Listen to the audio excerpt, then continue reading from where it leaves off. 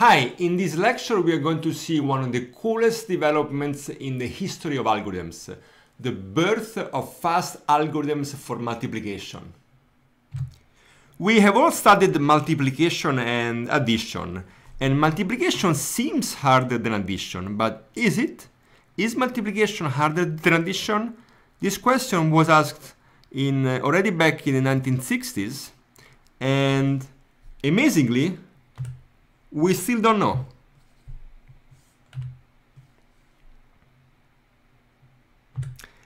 Let us go back to addition for a second to set up the context. So here the inputs are two n-digit integers, a and b, in base w, okay? We are going to be very interested in changing bases, so now we're going to call bases w. So typically we work in base 10, computers work in base 2. And the output that you want is one integer, c, which is the sum, a plus b. Which type of operation do we allow? Well, we are only going to allow operation on digits. This is going to make sense because we're going to look at very long numbers.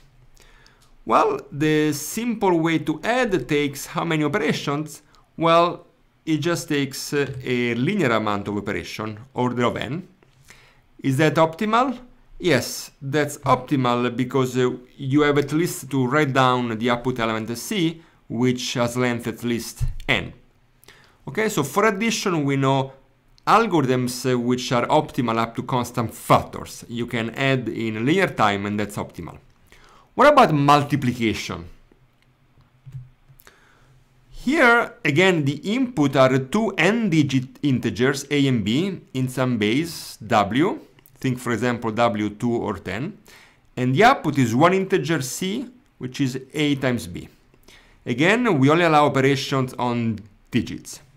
We have all studied a simple way, a simple algorithm to multiply numbers. If I want to perform this multiplication here, I can do a table like this. Okay. The first row in this table is the first number that I'm multiplying times the first digit of the second number. Then I have the first number times the second digit,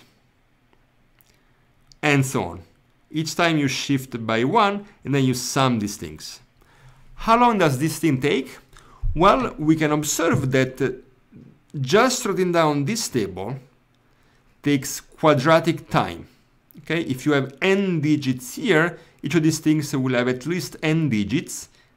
Okay, and you may have n rows. So just this thing takes quadratic time. This simple way, hence, takes at least n squared time. Now, can we multiply integers any faster? And let's pause a second to make a historical remark. Can we multiply faster than n squared? Well, the feeling was that, quote, as regards to number systems and calculation techniques, it seems that the final and best solutions were found in science long ago. In other words, hey, look, Babylonians and Egyptians have been multiplying numbers for millennia. If there was a faster way, a better way to multiply, we would have found it by now. And this was the feeling around 1950s, and in particular, in 1950s, Kolmogorov, a brilliant mathematician, conjectured that omega of n squared is a lower bound on the running time for multiplication, so you cannot multiply faster than n squared. Amazingly, 1 week later that this conjecture was posed, Karatsuba found a much faster algorithm, running time n to the 1.59. Okay? And you can read a compelling account of this discovery in his survey, The Complexity of Computations. And Karatsuba can be seen as the birth of the renaissance of divide and conquer algorithms in algorithms. Let us see what is the basic example behind Karatsuba. Let us consider a simple example now. This is not the full-blown algorithm. Let's assume that you want to multiply two-digit numbers n1 and n2 in some base w, okay? These numbers just have two digits, so I can write n1 as a0 plus a1 times w, okay? And similarly, I can write n2 as b0 plus b1 times w. Okay, so for example, in the familiar basis 10, you can write 27 as 7 plus 2 times 10. Okay, so here w is 10, corresponding to this factor here.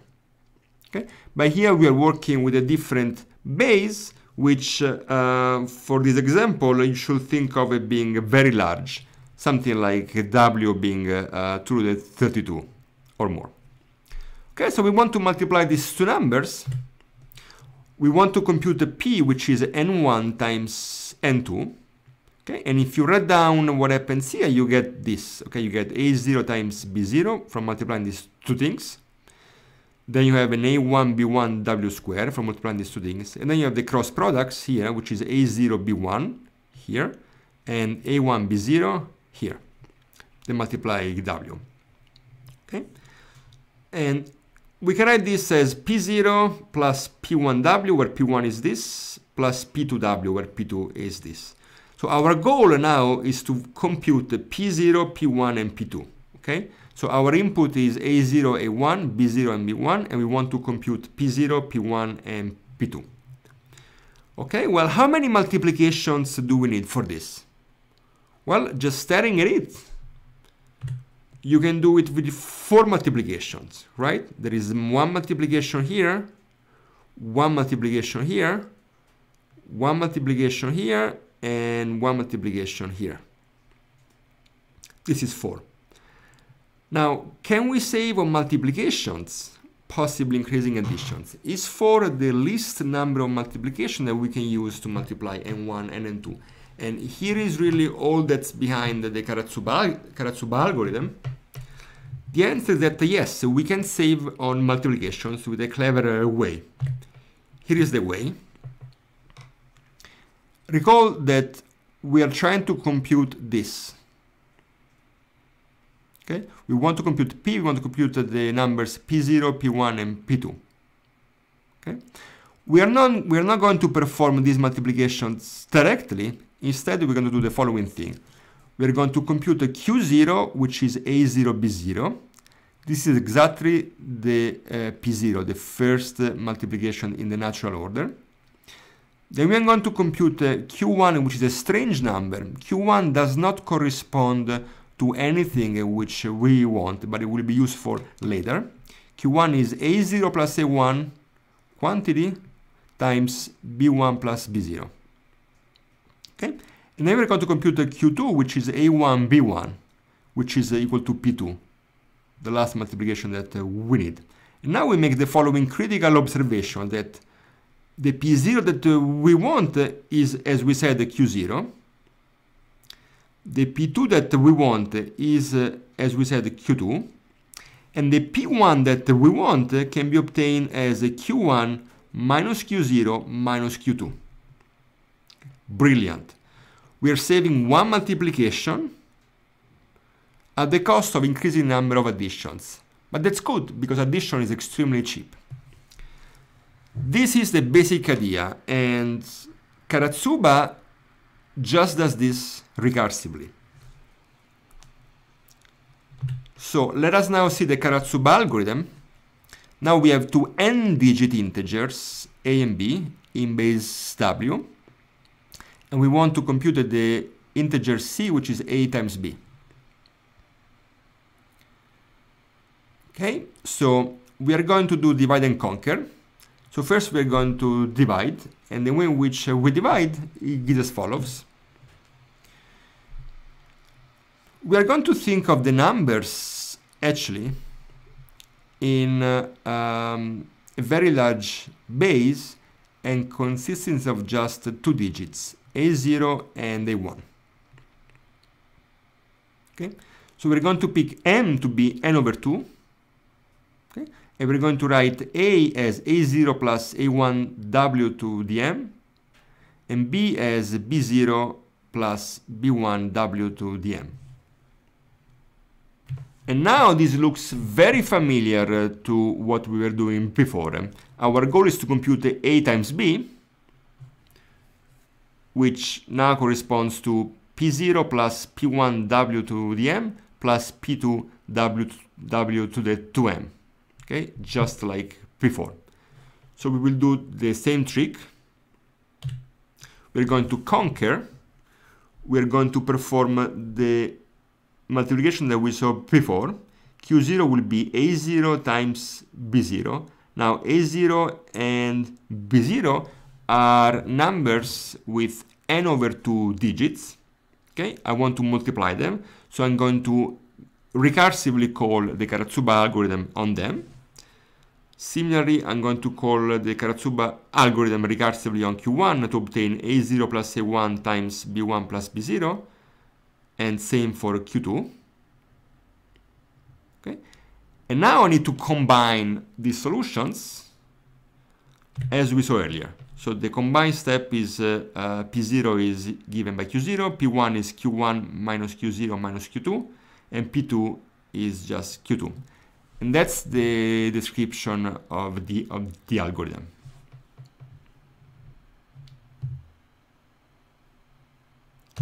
Now we have to analyze the running time. Let's call Tn the number of operations, and we see from the algorithm that to multiply two integers of n digits, we reduce to multiplying to performing 3 multiplications between integers with n over 2 digits, plus there is a bunch of additions which cost linear time, order of n. Okay. So this tree comes from the fact that we just use 3 multiplications. Okay. If we use the 4 as in the naive way, we will have 4 here, and this recursion will be much larger. But now let's see how much this is. So how do we solve this recurrence? We're going to do a recursion tree. So here is we're going to do a recursion tree. Here is the recursion tree, and we're going to write Cn for a fixed constant C for the value order of n, for simplicity. So at the top level, you have Cn, the cost to add the n-digit integers. And then at the second level, you're working with integers with n over 2 digits. Okay? And you call the algorithm 3 times. So you have a branching factor of 3. You have Cn over 2 3 times. So on this level, the cost would be Cn times 3/2. Then again, each of these things is split up in 3, and the number of digits goes down by half. Okay? So on this level, you have integers with n over 4 digits, and the number of subproblems here, the number of recursive calls is 9, 3 times 3. So the cost here is Cn times 3/2 square, and so on. So in general, the cost at level I is Cn times 3/2 to the I. Now, how many levels do we have? Well, each time we divide the number of digits by half, so the number of levels is log base 2 of n. So the total cost of this recursion tree is the sum of Cn 3/2 to the I for I that goes from 0 to log base 2 of n. Okay, we need to know how much this sum is. Now, this is a geometric sum, so the largest term dominates. So this whole thing is just a big O of n times 3/2 raised to log base 2 of n. Okay, so I've just picked the largest term, which is the one for I equal to log base 2 of n, and this dominates the sum. Okay, so now this 2 raised to log base 2 of n is just a factor of n, which is going to cancel out with this. And all I'm left with is 3 raised to log base 2 of n, which is the same thing as n to log base 2 of 3. So this recursion resolves to n to the log base 2 of 3. This is big O, as we just saw. In fact, it can even be shown to be a big omega. So this thing is tight. And numerically, log base 2 of 3 is about 1.59.